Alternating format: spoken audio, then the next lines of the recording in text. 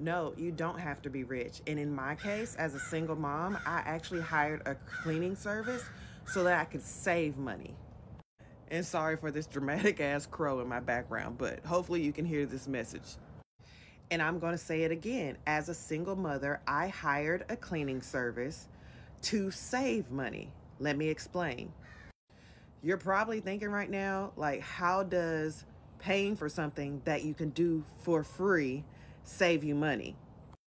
And the answer is doing it yourself is not free. Let's do some girl math. Let's say you started a side hustle, okay? And if you need help with starting one, there's a list in my bio called 50 Side Hustles for Mom Who Want to Work From Home. Let's say with this side hustle, you start making $5,000 a week. And I've totally been doing this with my drop servicing business. There's a video about drop servicing in this link right here.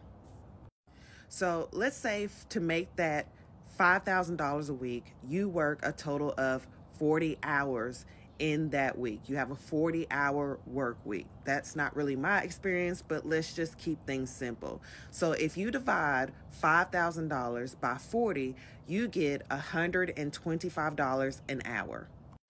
Your hourly wage is $125 an hour.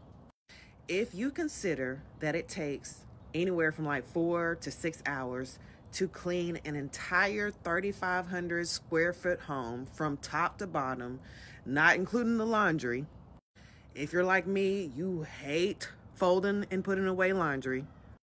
If you do that math, at minimum, at $125 an hour, which is what your time is worth, it will cost you $500 to clean your own house. If you pay somebody else to do it and they charge you $200, then you just saved yourself $300. And you also saved yourself that 4 to 6 hours, which you can use to reinvest back into your business and make more money, or you can spend that time taking care of, having fun with, and educating your children, if you have any. Now, at the beginning of this video, I said this was girl math, but in actuality, this is man math, because this is what they've been doing to you for the last, I don't know, umpteen centuries. You and the majority of all women have been providing free labor in their household so that the men can go out and do paid labor.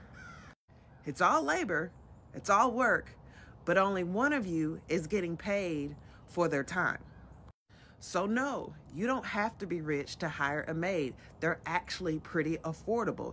If you start looking around at how much money you spend on maybe hair, nails, or you can cut back on a few things, or even, you know, have a little savings for just a little bit of help around your house, you'll see that with that time that you win back, you can actually make more money.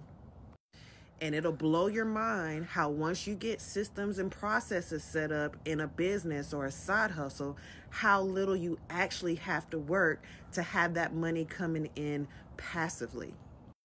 If you want more content like this, hit that follow button and leave a comment.